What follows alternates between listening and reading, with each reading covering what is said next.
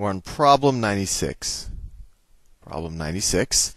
And it says 1/2 plus, open brackets, 2/3 times 3/8 divided by 4 minus 9/16. So this is just, do you know order of operations and can you deal with fractions? So let's see, 2/3 times 3/8. Let's see, the 3's cancel out.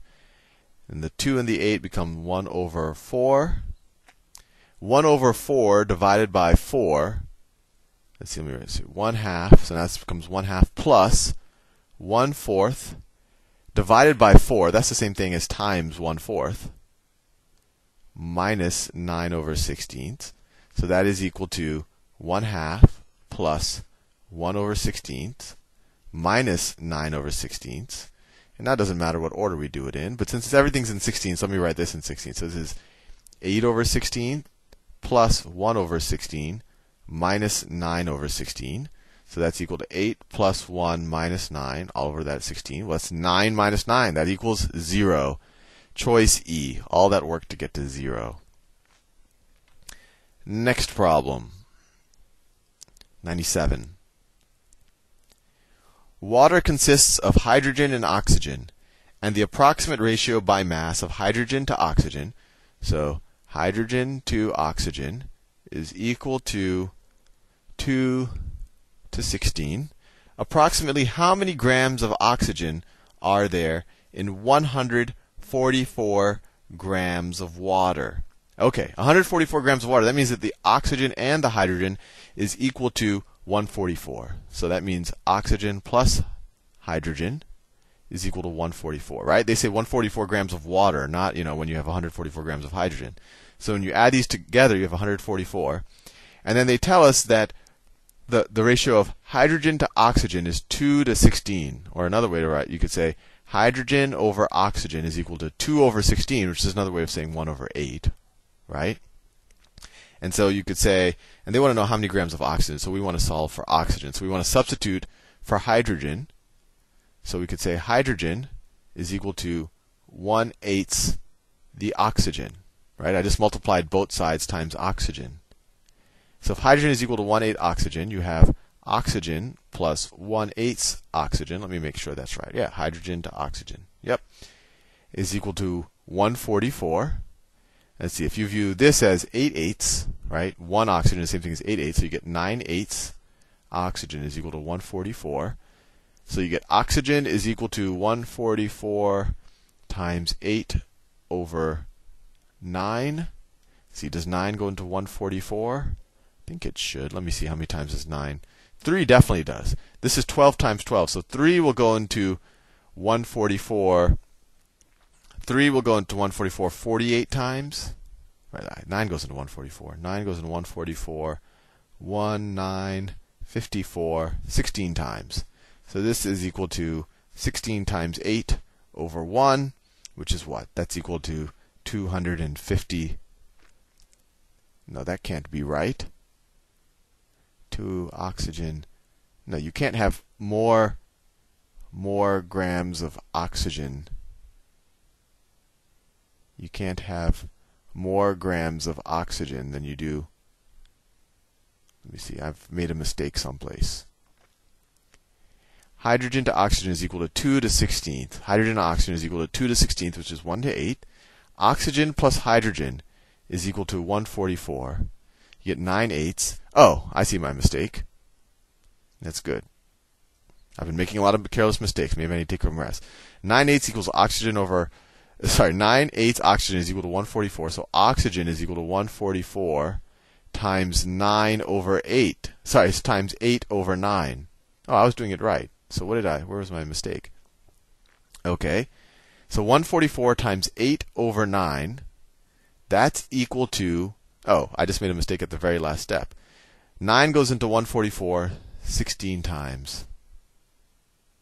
16 times 8 isn't 256, it's 128. That was my mistake. So there's 128 grams of oxygen. I just made a mistake right at that last step. All right. And that's choice D. Question 98. if x times 2x plus 1 is equal to 0, and they also tell us that x plus 1/2 times 2x minus 3 is equal to 0, then x is equal to what? So this is interesting. X times 2x plus 1 is equal to 0. That means that either x or 2x plus 1 has to be equal to 0, right? So one of these has to be equal to 0. But then x plus 1/2 times 2x plus 3, this tells us that one of these have to be equal to 0. So if x is equal to 0, then this has to be the one that's equal to 0. So either this and that is equal to 0, or, right, you see that? Because, well, I guess both of these could be equal to 0.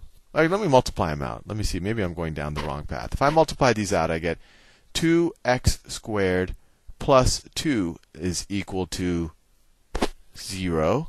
If I multiply these out, I get x times 2x, which is 2x squared, x times minus 3, minus 3x, 1/2 times 2x, so it's plus x, and then 1/2 times minus 3, minus 3/2 is equal to 0. So I get what? 2x squared minus 2x, right? 3x plus x is minus 2x minus 3/2 is equal to 0. Actually, I think I made a mistake. X times 2x plus 1. That's not right. That's 2x squared plus x is equal to 0. Fair enough. So let's do a little. We know 2x squared, so we could just write that 2x squared is equal to minus x, and then substitute this information in here. So we get minus x, right? 2x squared is equal to minus x. Minus x minus 2x minus 3/2 is equal to 0. So you get minus 3x is, let's add 3/2 to both sides, is equal to 3/2. And then divide both sides by minus 3. You get x is equal to 3/2 times minus 1/3.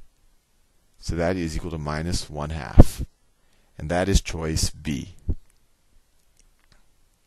Next problem. 99.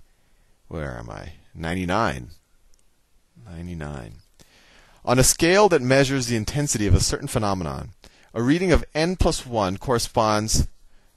So n plus 1 corresponds to an intensity that is 10 times the intensity corresponding to a reading of n. So n plus 1 is equal to 10 times the reading of just an n.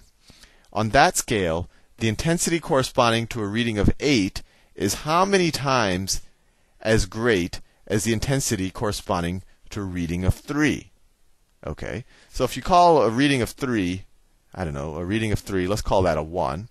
A reading of 4 is going to be a 10 times the reading of 3. A reading of 5 is going to be 10 times that, so 100. A reading of 6 is going to be 10 times that, or 1,000. A reading of 7 is going to be 10 times that, or 10,000. And then a reading of 8 would be 10 times that. So it would be 100,000. 100,000. Which is not one of the choices.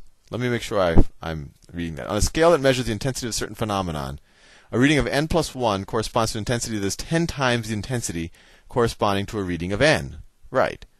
So a reading of 4 is 10 times the intensity of a reading of 3.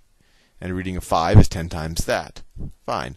On that scale, the intensity corresponding to a reading of 8 is how many times as great as the intensity corresponding to a reading of 3. Right.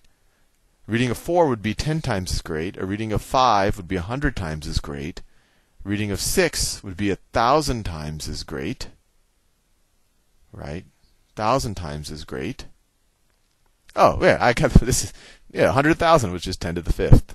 Right? 10 to the 5th power, 5 zeros. So that is choice C. Confusing myself unnecessarily. And I'm out of time. See you in the next video.